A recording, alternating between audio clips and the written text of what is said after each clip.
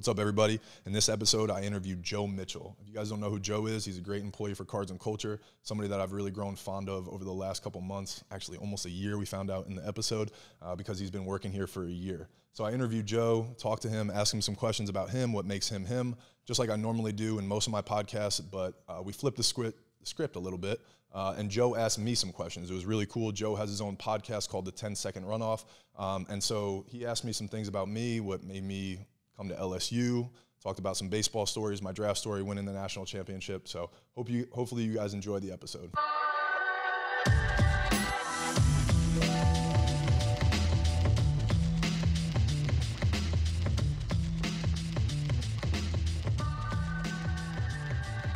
What's up, everybody? Welcome to another episode of the Up and In Show.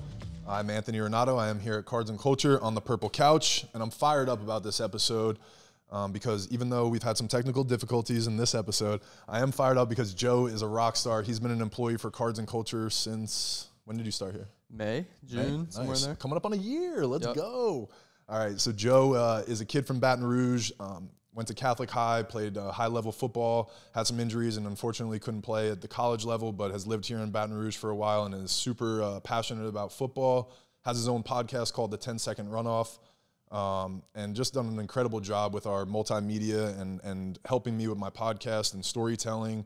And like I said, I've gassed you up behind closed doors a lot, but this is a really cool opportunity for me to talk a little bit about your skill set and the things that I think that you bring to the table. So Joe Mitchell, thank you so much for joining me. I appreciate you and your time and all that. So, appreciate that. Yeah, absolutely, man. And just even little things like you messaging me last night about some ideas that we had, and I've been in business now 3 or 4 years, 5 years, and I've invested in businesses and been around things. And, from the startup standpoint, so the way you care about Cards and Culture means the world to me. And then messages like last night where I know you're at home on your off day, dropping me a book about ways that I can grow my personal brand and Anthony Renato can grow and do things for Cards and Culture. So, that's a long-winded intro, but I appreciate you, and I appreciate the things that you do for Cards and Culture and for me as Anthony Renato. So thank you, dude. I appreciate you. Yeah, absolutely. Yeah. So even though I gave you a long-winded intro, why don't you give us a 2-minute rundown on of who you are, how you see yourself, that kind of stuff. Yeah, I mean, you touched on a lot of the things. I don't know how high level I played football, but I mean, I played high school football. That's all right. Hey, Catholic's a fucking good school. They win the state championship every year. Yeah. I did. 5A. I do. Yeah, 5A. I do enjoy football. Like you said, we have the podcast, the 10-Second Runoff that we do here. Thank you for allowing us to do that in the first place. Do all the editing, video production here for the long-form content. Recently started working on some TikToks for the Up and In Show. So excited about that. But right now, that's kind of where I'm at, and I'm putting all my effort into, creating a path where that can be what I do long-term and, and eventually build a family and all that based on what I'm doing now. Your career, so. Yeah. No, I love that, man. And I think something for me, I don't know, I've kind of talked to you about it, obviously, in interview stuff and business stuff, but where's your vision come from marketing? I know this episode is going to be a little bit about you asking me some questions too and creating some content, but I want our listeners to get to know you a little bit and everything. And I think you've done a really great job at, how old are you, 22? I'm 23. 23 years old, marketing a business and storytelling, on a level that to me is really impressive without a degree or a background in anything like that. So where does your marketing eye or media kind of vision come from? Yeah, so kind of from there, right? Like, so growing up, I always had this idea that I was going to go play football in college and figure out a way to, make that a career. That didn't work out. And I don't know if it would have, even if I hadn't gotten hurt, but I learned very quickly that wasn't going to be the case. I knew college was not for me. I went to LSU. I did the whole party thing. And it wasn't for me. I wasn't going to sit there through 4 years of school and be successful that way. Matter of fact, what I was studying was I was in kinesiology with a focus in fitness studies because I was like so passionate about fitness. I had ideas of wanting to start a gym and be a personal trainer and turn that into a career. And it, that helps. Obviously, having the degree helps. But in that fitness industry, you can just go get a personal training certification. Right. And so I worked at Gold's Gym out in Prairieville for a little while. I became the general manager there. Really enjoyed that. I learned a lot of experience in how to manage a business. You know, no matter how well a business is doing, I learned how to do that, how to take on bills. And at the time, I was 20, 21. So it was a lot of responsibility that just forced me to kind of mature and look at how a business works. That paired with I didn't go to school was kind of like, okay, how can I take this short amount of knowledge that I've learned and create a scenario where I don't feel like I'm necessarily working for someone else. Yeah. And now granted I do, right? I work for you, I work for Cards and Culture, but I've gotten to a point since the first day I've come in here, I was like, this place is awesome. I totally see the vision. And it's something that I kind of latched onto where I feel like it's something that I am so passionate about that I don't feel like I'm just working for you to achieve your dream. Right. That means the world to me right there. I'm so happy that you said, I didn't mean to cut you off. Yeah. But that was something that was really important to me, was to create a business where I felt like the employees, because, you know, I think for a business to grow and to be truly successful, you need your employees to be on board, right? Yeah, and how are they ever going to care about a business as much as you do if they don't have a vested interest in it, right? So I always wanted to create opportunity for employees to see a path where they could be an executive or have ownership or be a part of a company on a bigger scale. So I appreciate you saying that, because sometimes it does feel like I'm a boss, I'm an employer and stuff like that, and I hate that. I like certain aspects of it, but I enjoy the team aspect more, right? We're all in this together. We're all doing this. I know the pay might be different, you know, one day, but at the same time, I'm not getting paid for anything right now. I'm starting this up, you know, like, and facilitating it. So I always wanted you guys to feel that way, and that means the world to me. So I'm happy that that has played a role in why you're good at media and storytelling, because I think that's important to the authenticity and the organic, like, marketing thing. So what about podcasting? Like, I think you're really great at podcasting, talking. Did you ever have formal teachings of that in high school growing up or anything? I took a semester of speech in high school. In high school they taught that? But cool. But that was it. And I mean, it was on speech giving. Like public speaking or whatever. And you know what? I guess I did take a semester of public speaking in college as well, but I didn't go often. You weren't present. Right. So I mean, that I guess you can, you know, credit it to that. But also, whenever we're doing the 10-second runoff and I'm in that podcast flow, I'm talking about something I know and care about. It would be very difficult to sit down and talk about, you know. I'm not super well versed in basketball. If I had a basketball podcast, I'd suck at it. Yeah. So I think it's just more so finding your niche and then diving in. Your passion, yeah, absolutely. I think you are like the definition of our new generation though too. Like, not going to school but having a good skill set already. You're 23 years old, and I feel like you're very adequate at what you do, like, and even just your learning curve, you know what I'm saying? Like, I think people get caught up in needing a degree or a piece of paper to say that they're qualified to do something, but you were also born into a generation where you were on your phone learning things your whole life, right? So you were self-taught in so many different ways, and that's why it's like, hey, dude, if you want to learn podcast production, go for it, and you did. Yeah. And if you want to learn Photoshop, go for it, you did, and you've executed and stuff. So I'm like, shit, the learning curve for this guy is really impressive, and that to me is like, you know, a really valuable thing as an employee. So I went to school and did all that shit. You know, I played baseball and then finished my degree. So like, I have a degree, but I appreciate the newer generation and where you guys are at, and not necessarily needing that. So I think it's cool. I think that's really important, and it's something that people have to have, especially with our generation having fewer and fewer people go to college and university. Because, and this is, so somebody close to me told me when I was young that I have had people tell me luck doesn't exist, and then I've had people tell me luck does exist. Yeah. But one of the people closest to me that told me luck did exist, he defined it way differently than I'd ever heard it.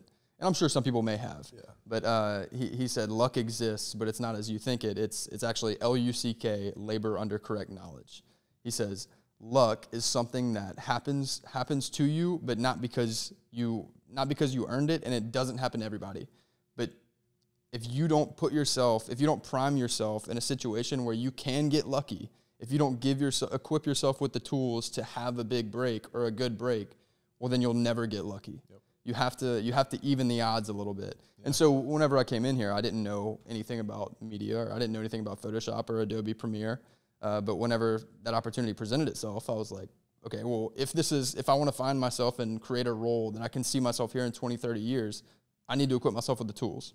So, dude, I love that.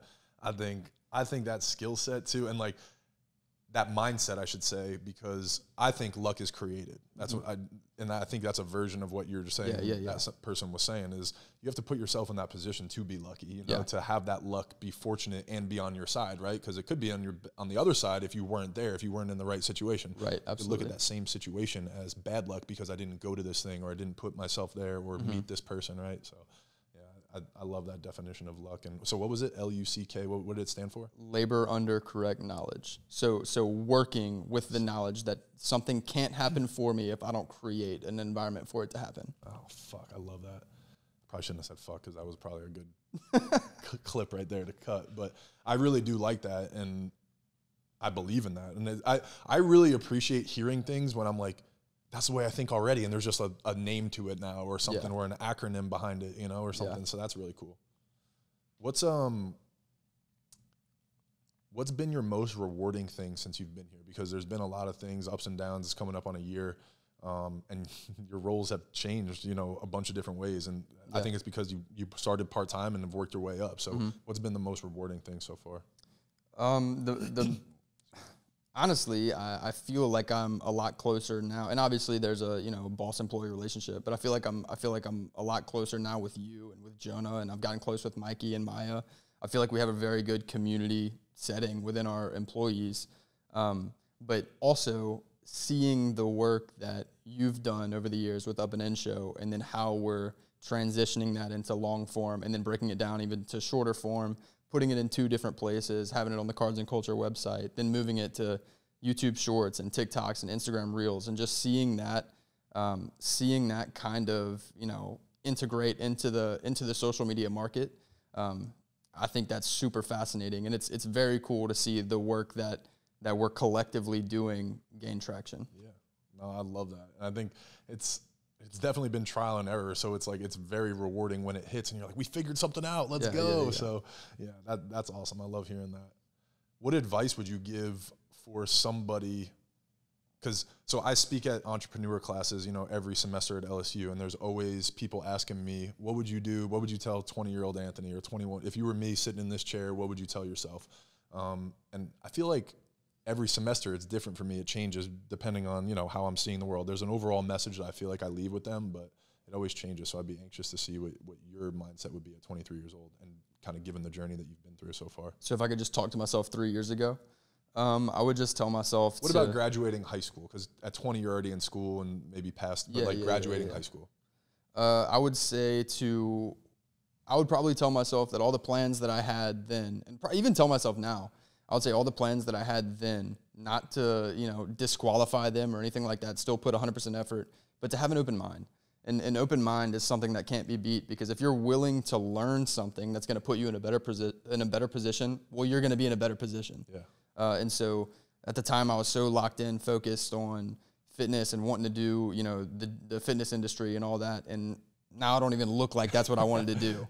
You know what I mean? And so it's just, had I been more open-minded and did more things then, I feel like I would be 2-3 years ahead of where I am now.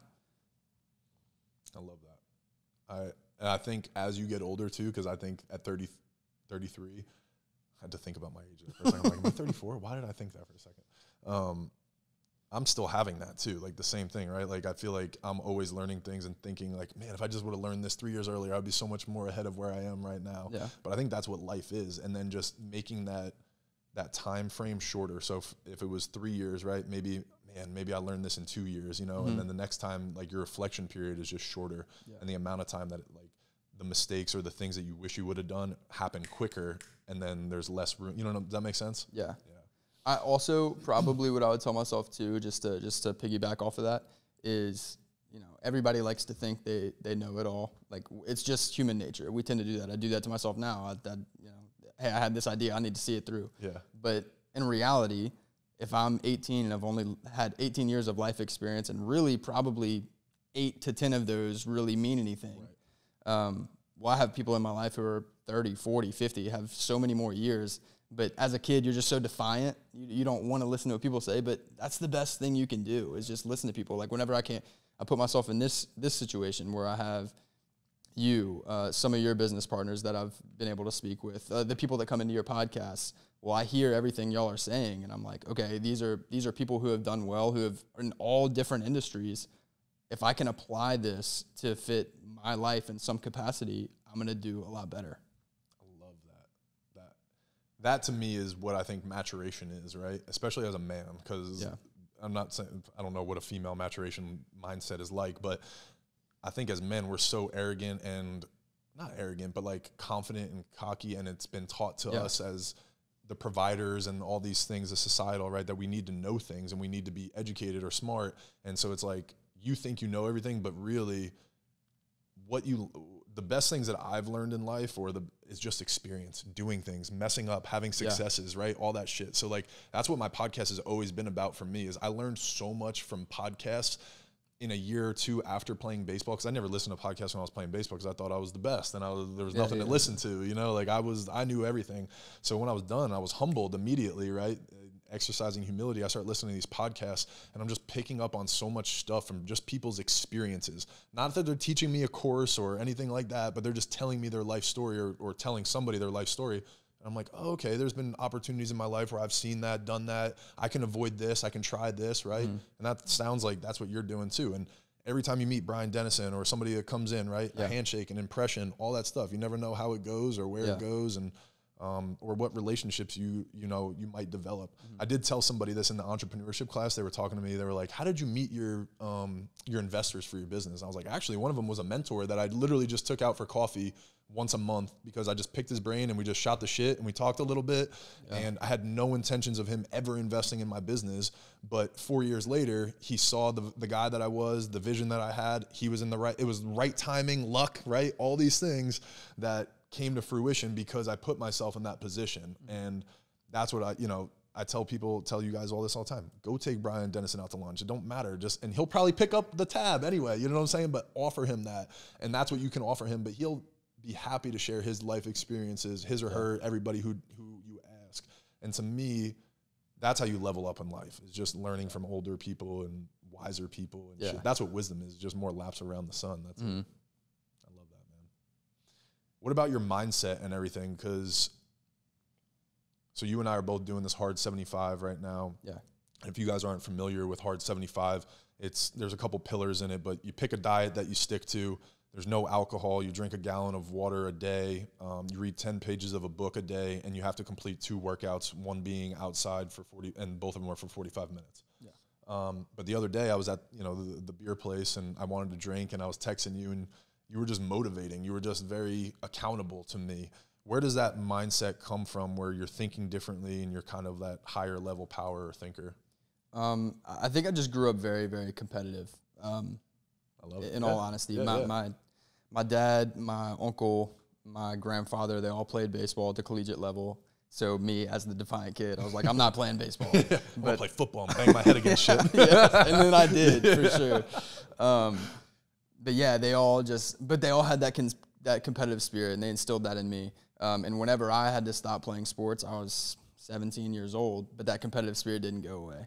Yeah. And when I wasn't playing against people, it wasn't like, I'm going to be better than that person. It more so transitioned into, I can be better than I am. And so whenever I do 75 hard once a year. Yeah. So this is my 3rd year doing it. I've completed it twice. And it's just, I dread it going into it. Like the day before, I'm like, God, I don't want to commit to this for 75 days. Yeah. But I'm like, at this point, I've done it 2 years in a row. If I don't do it for the 3rd year, well, I regressed. I regressed over a year. Yeah. And I can't do that. And I don't even want to just say the same. I want to continue to get better. Right, what can I do? What can I learn during this period? And 75 days is nothing. Yeah. 75 days is less than a quarter of the year. Yeah. It's a little blip on your timeline of life. So I was like, yeah, I'll do this and I'll commit to it. But how can I use this to make me better this year than I was last year? I love that. And that's what life is, right? You just I always say feathers in the cap, It's like, it's a new skill set. It's something I learned. It's something I picked up. And it could be like maybe you picked up that you like drinking and you don't want to go 75 days. But like little things like that, you know, or like things that you actually learn about yourself and the trials. And like last night it was a hard night for me. I wanted dessert so bad. Like there were so many things. Like I was watching some games and I just wanted to drink a beer. Like it's just little things, you know, or like today we got cookies March in Madness here. too. Everything. Yeah. I'm going to Vegas at the end of the month. Like, but it shows you the capabilities that you have as a human too, right? Like you might think, man, I can't go to Vegas and not drink. I can't go to St. Patrick's Day on a float and not drink, right? But sometimes I went to Uncle Earl's 2 weeks ago because I wanted to challenge myself. I wanted to prove to myself that I could do this. I could stand in a bar. I could have everybody ask me for a drink, challenge me with a shot, ask me why I'm not drinking, and I could stand there and tell them with a straight face and be confident and be like, no, I can still have a good time. You won't even know that I'm not drunk, you know? Yeah. So it's little things like that I think are really cool about that I'm excited about to see how it goes for 75 days. Yeah. I want to do it for 90, I think, too. Now you see you're stretching Now it I'm pushing a little bit. Yeah.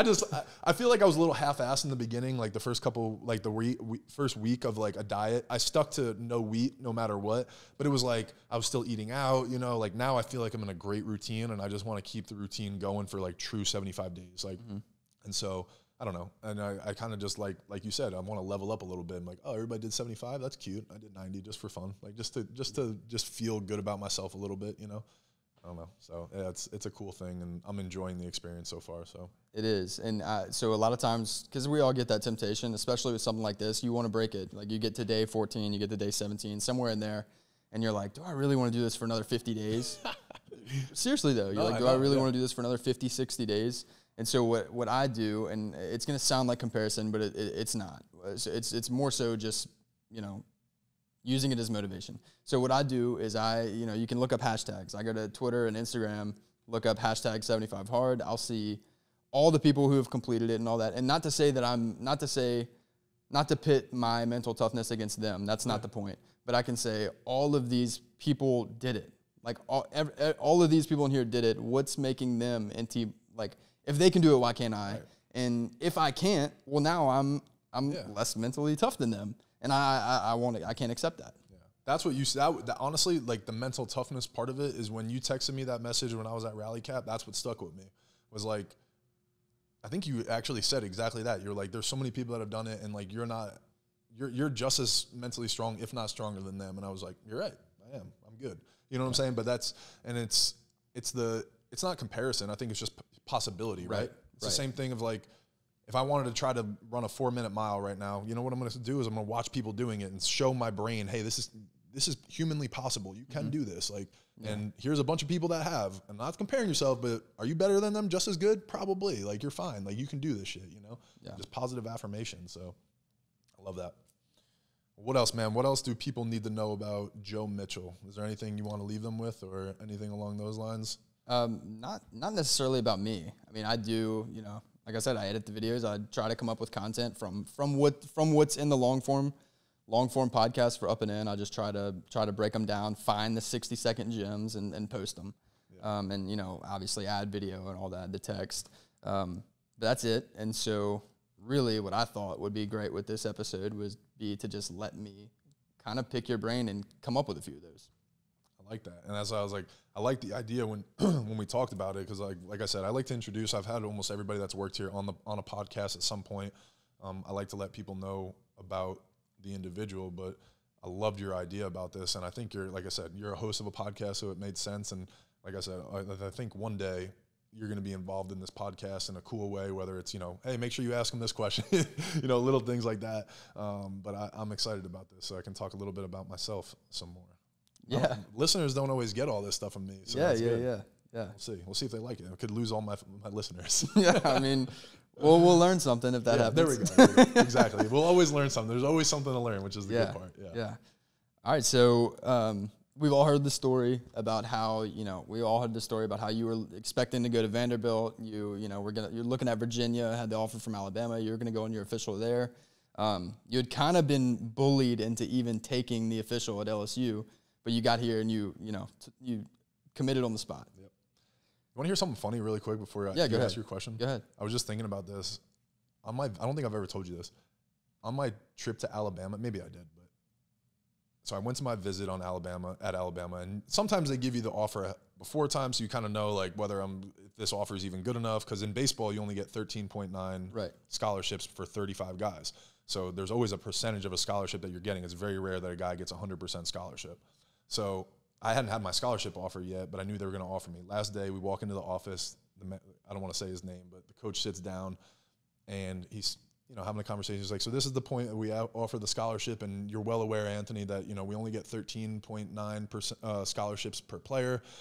So I'm going to slide across 2 offers to you. You can pick whichever one you want, but one's going to be a little bit more than the other one, but the other one, if you want to be a team player and, leave a little bit of room on the bone to go get other good players, like do that, like whatever you think. And I was like, okay, so I look at these 2 scholarships, 78%, 88%. And I was like, I'm going to take the 88%. He goes, yeah, most kids do. And I was like, I looked at my mom and dad. I was like, was this a setup or a trick question? I'm like, right? I picked the right one, right? Yeah, You guys didn't want to pay 10% more for me to go to college, they're right? Trying to like test if you're going to be a good teammate while giving you the offer anyway. Yeah, I was like, this is so weird. Anyway, so I thought that was like a really unique thing that always stuck in my head. I was like, is this a setup? This was weird. I don't know. So yeah, it was interesting. So I took the 88% scholarship, but didn't go to Alabama, obviously. Yeah.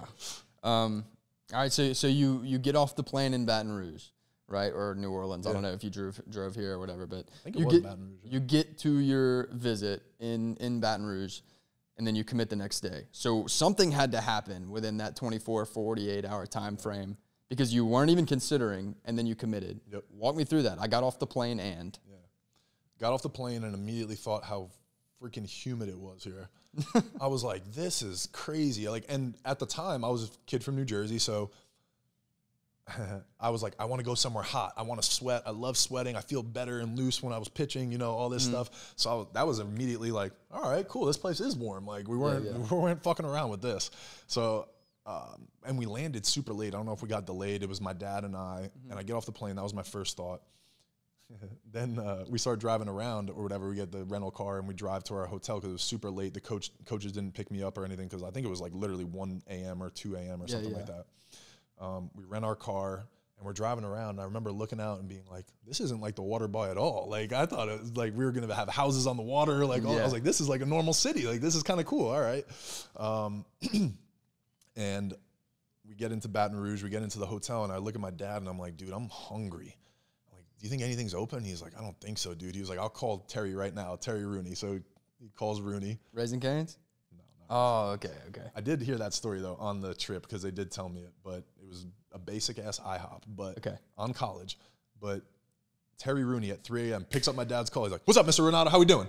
And I'm like, damn, he was awake. He was like, and just look at my dad, and he was like, he answered. And so he's like, hey, man, we're kind of hungry. Is there anything open that we could eat, like blah, blah, blah. And he was like, I'll be there in 5 minutes. We're like, okay. So he comes and picks us up at 3 a.m. and we go to IHOP and we sit at IHOP at 3 a.m. and we crush food. And I fell in love with Terry Rooney right there. Like he was just the man. Like, and to this day, I saw him at one of my buddy's weddings, and we shot the shit for like an hour and a half. And it was weird because Terry recruited me and we had a really great relationship. In the back of my mind, I knew he was recruiting, right? Like I knew he was probably saying it to 5 other guys and all this stuff too. But I did feel a human connection with him when I sat there and I appreciated it. And I made sure to tell him that a couple of years ago at the wedding. So he was a big reason that I originally fell in love with LSU. So that was 3 a.m. Then the next morning, we wake up at 9, and I had the whole campus, Cox building, the stadium. Then they showed me. I sat with Skip in his office, and that was fucking awesome. Skip, my dad. I don't know if Terry was there. I don't know if he was there. It might have been just us 3. And he sat there and talked to us for 30 minutes, and that sold me, honestly. I think when I was talking to Skip and just watching. We were sitting in the athletic office looking over the whole campus, and he was showing me the plans for the new stadium and stuff and selling me. That was what did it for me, and I was like, I just want to be here. I want to be at LSU. I want to be an LSU baseball player. And when I walked on the field, it was the old box too, and I was like, I just want to pitch in this stadium more than anything in the world. Like the energy, the oldness of it, but like how nice the grass was, like I'm a kid from New Jersey. We play on shitty ass fields. Like to be in a stadium that holds 8,000 people, purple and gold, like with all this tradition and history, I was like, there's nowhere else that can compare to this. I don't care about how good Vanderbilt is right now. I don't care about their number 1 overall picks. They haven't won World Series, all this shit. They just got me at LSU, and then I bought in and I fell in love on the spot. So that's awesome. Yeah, It was great. It really was. Yeah. It's cool to hear too, just because of being an employee, I know what you preach to us. It's always customer experience, customer experience, customer experience, which obviously is utmost importance. If you got off a plane not expecting to even be interested in LSU, and Terry Rooney, the way he talked to you and treated you, completely flipped it. Yep. Like, that led to an LSU national championship. It led to you being at LSU pitching and then going to the major leagues. Like, all that interaction between you and Terry Rooney is something that we as employees need, you know, like, that's something we can take. Dude, I love that. I'm really loving this moment right here, just like reflecting on that, and then just even hearing you say that, because it is like, it's those little things that were instilled in me at a young age that were very formidable, right? Yeah. And it's like, now I'm running a business, I want people to feel the same way that I felt when I came here. So, man, that's cool.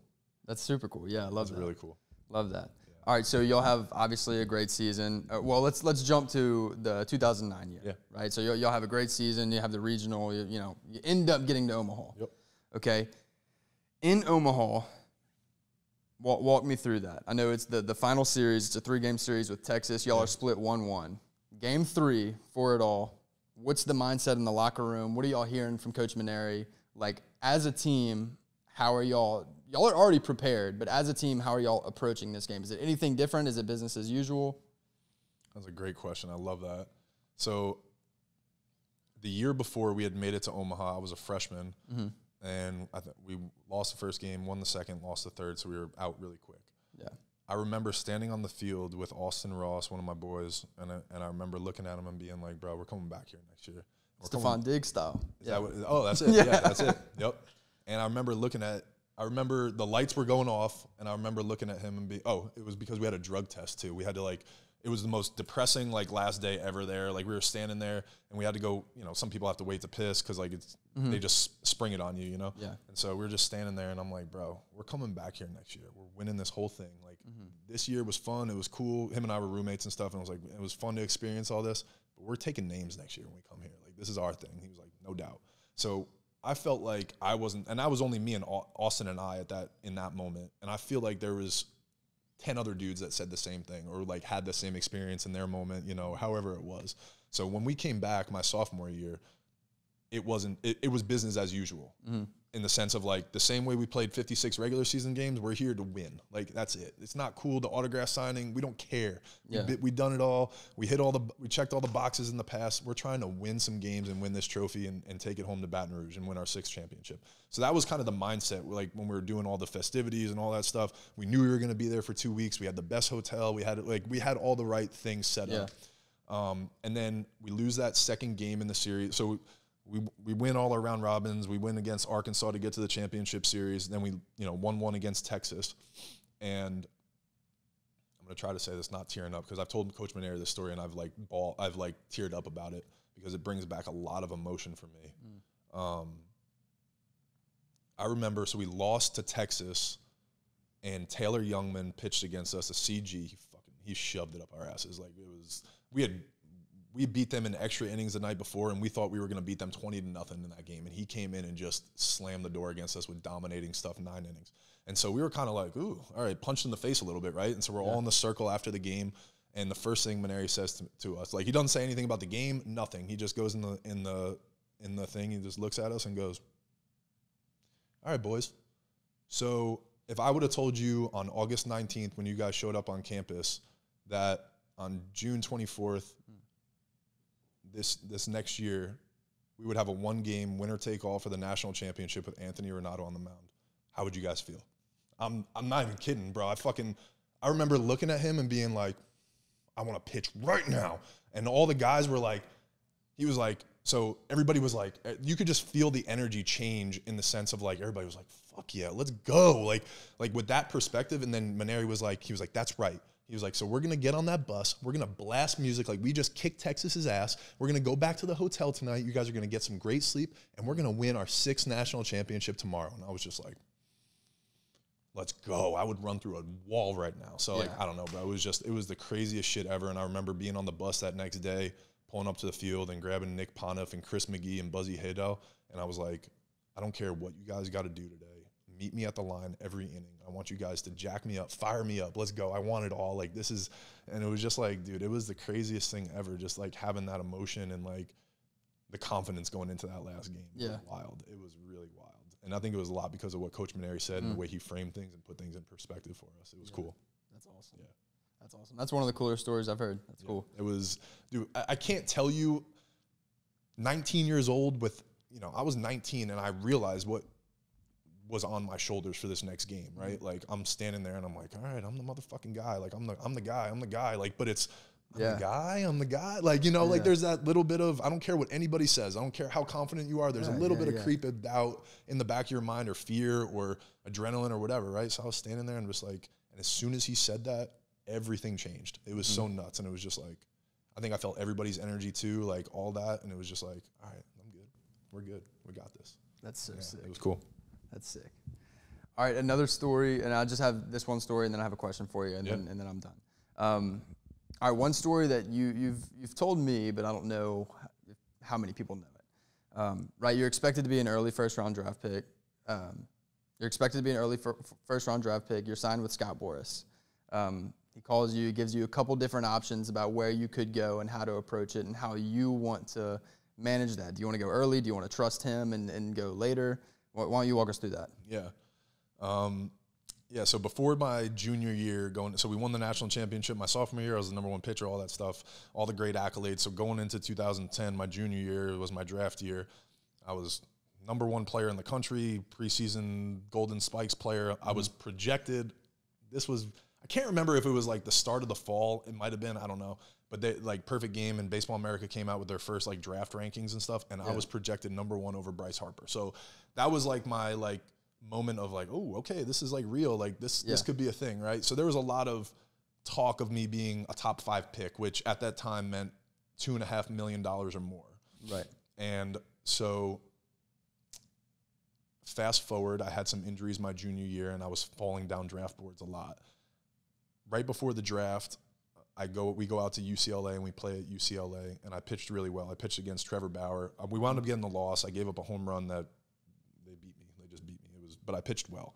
Pitched like 7 innings, had 10 strikeouts, and like showed good stuff. Where Scott took me out to dinner we went to dinner that night. I paid for my meal. And Scott sat down and was like, "You did your job, man. You did good. I know this year hasn't been great, but I just want to let you know you're going to have some options in the draft, and we're going to have to decide what you want to do." He's like, "So you can be a first rounder, no doubt. Like,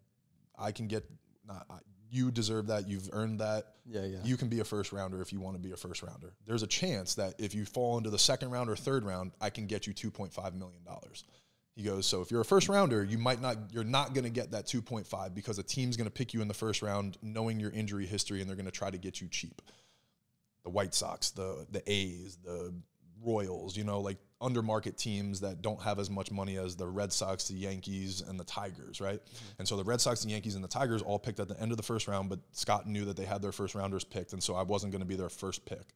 So he told me, he was like, "Look, if you are okay getting to the sandwich round or the second round, by putting a crazy price tag on your name and stuff like that," he was like, "I feel confident that I can get you your top 5 money." And I was like, "All right, bet. I trust you." Let's fast forward. Yeah. It's draft day. And we put this in place for this emotional reason. We lost at UCLA. So this was 2 nights before the draft. The draft's in 2 days or whatever, right? When I had that meeting with Scott. So then the next day comes, or 2 days later comes around, we're eliminated from UCLA and we're flying back to Louisiana. My season's over. The draft's going on.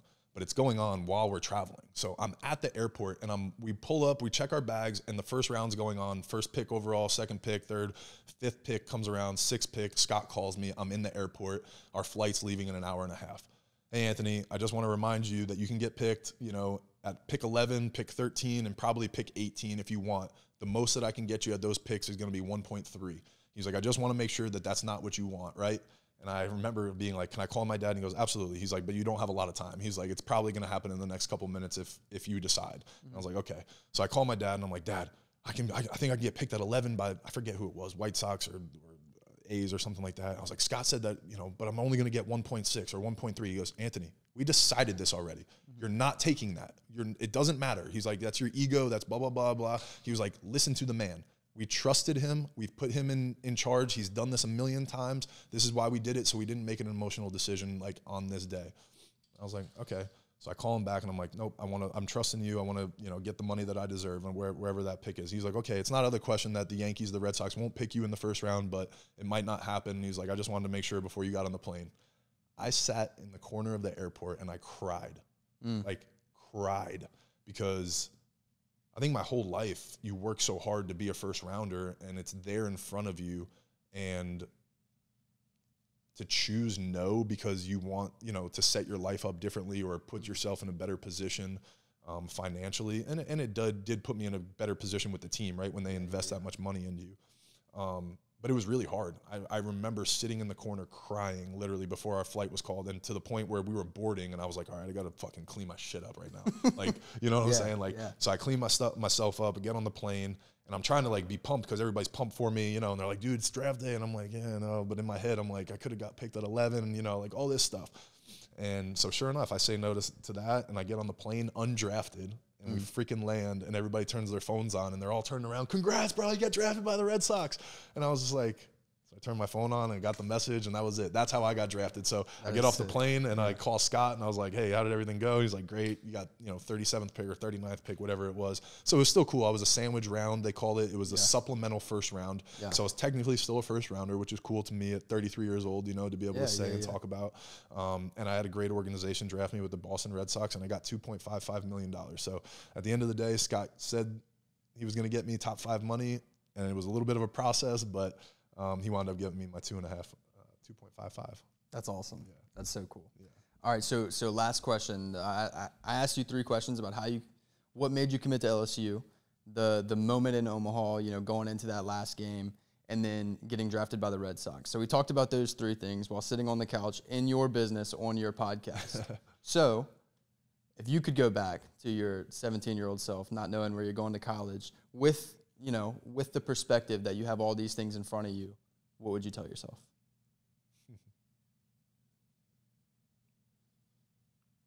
With all this perspective? Yeah, knowing that all of this was in front of you, what would you tell yourself? Enjoy it. Be present. Like, I think when I look back and think about at 17 to 27, I think I was always in fear.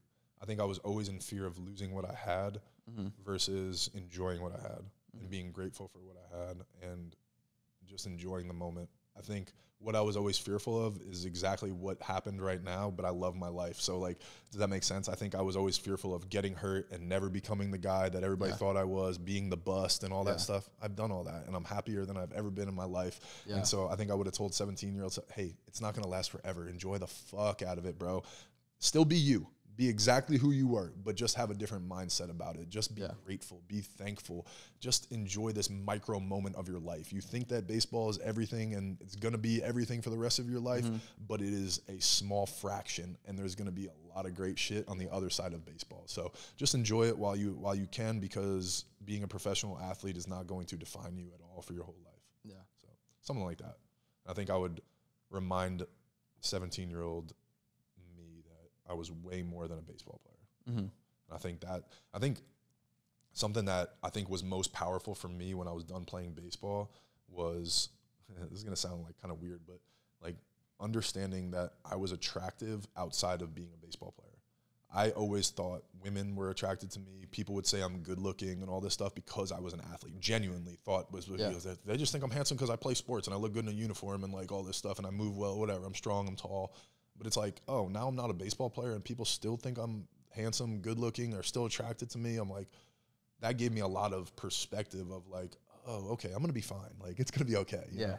So I think that would be something I would remind myself of. Yeah. That's awesome. I think those were 4 amazing answers. Dude, this is why I know why podcasting is cool, because I just talked about myself for like 20, 30 minutes and it feels good. Like, it's cool to like talk about things and have somebody appreciate the stories and stuff like that, or ask thoughtful questions and stuff. So this is cool, man. I really enjoy this. We should do this more regularly. I'm down. Just shoot the shit. Yeah. All right. Well, thank you guys. Thank you, Joe. Yeah, appreciate absolutely. You should do the outro, but thank you guys for always being here and listening and subscribing. If you guys do, thank you. If not, please subscribe, like, share, do all that shit stuff. Try not to curse. Joe's being a good influence on me. So for all you guys that have complained about me cursing over the years, I'm trying to be better. But seriously, thank you, Joe. I appreciate your time. Appreciate you sharing your story, everything that you do for Cards and Culture, that you do for me as a whole. And I hope that someday I can repay that to you and all that. So appreciate the time, bro. Thank you.